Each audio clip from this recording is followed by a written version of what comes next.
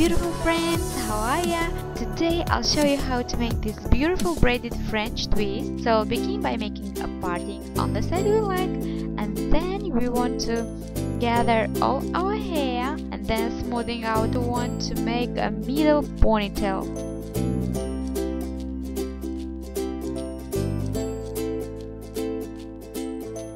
Now we want to make an opening through it, like I'm showing, and bring the ponytail through this opening. You want to tighten it, and then grabbing a section of hair you want to divide into 3 and begin a Dutch braid.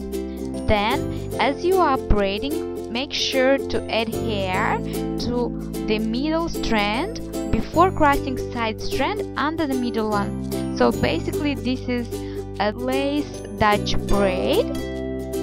So you want to continue these steps over and over again until you have no more hair to add from the ponytail, finishing with a simple 3-strand braid.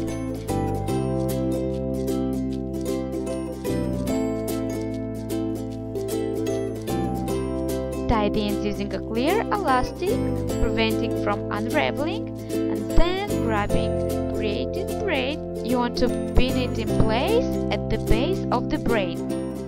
Then you want to hide the ends of the braid inside of the French twist, pin it in place, tug on the edge of the braid to make it fuller looking, and you're done. Tell me please in comments down below what you think about this easy braided updo. Also, if you're new, make sure to subscribe and hit that bell notification button to be notified 3 times a week when I post a new hair tutorial. Love you guys, hope to see you in my next video. Bye!